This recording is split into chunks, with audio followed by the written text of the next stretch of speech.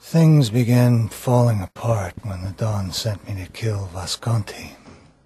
Vasconti's business had gone sour and old Paul had refused to pay the Don his tribute. He had to be made an example of. I remember that day vividly. It was a day that would change my life. I walked into Paul's joint, sweat streaming down my face, my pistol in my hand. This was the first time the target was a friend of mine. Hey, what are you doing? Frank? I raised my pistol. Frank? And then... You better get out of here, Paul. But I don't understand. Come on, get out.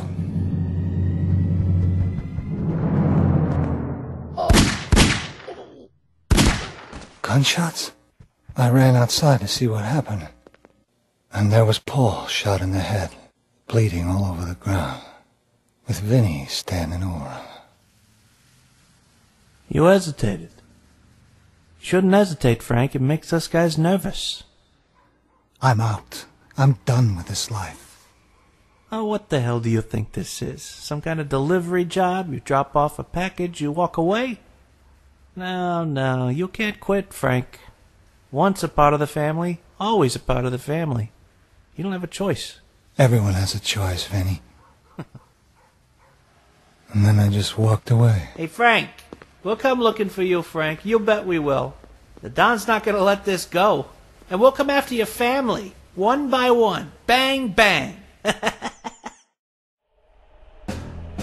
So I did all I could do. I ran. I hid. I moved from place to place. They were always right behind me. But I had to get to my family before they did. I knew that they'd go after my sister first. When I arrived at her place, I found the door unlocked. I braced myself, but all the preparation in the world couldn't keep a guy from breaking down at the sight of his sister's mangled body lying there like that in a pool of her own blood. And it was my fault. Vinnie, you were gonna pay. I knew my mother was next, but I wasn't about to let my family pay the price for my past. No, I knew what had to be done. I agreed to meet with Vinnie at the old clock tower on Maple Street. The clock tower that stopped working the night Jimmy Laszlo died. Why did it have to come to this, Frank? I mean, you could have had it all. Wealth, power. I made a choice, just as you did. Okay, let me make this really simple for you, okay? The syndicate functions because everyone knows they're part of a system.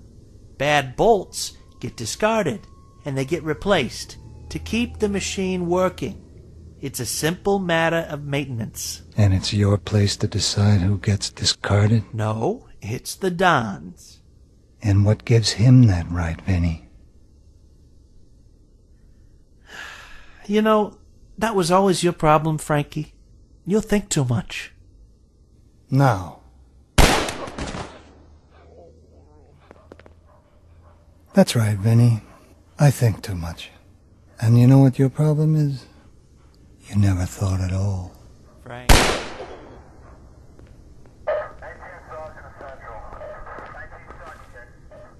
Thanks, Lieutenant. It's good to know there's at least one honest cop around here. Yeah, Frank. I'll expect my payment in the morning. I'll send it.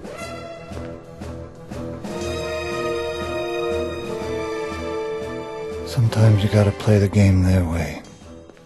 You gotta fight fire with fire. All these people understand is violence. It has a language to it. It takes on a life of its own. But I knew this was only the beginning. I'd made my move. Now it was the Don's turn.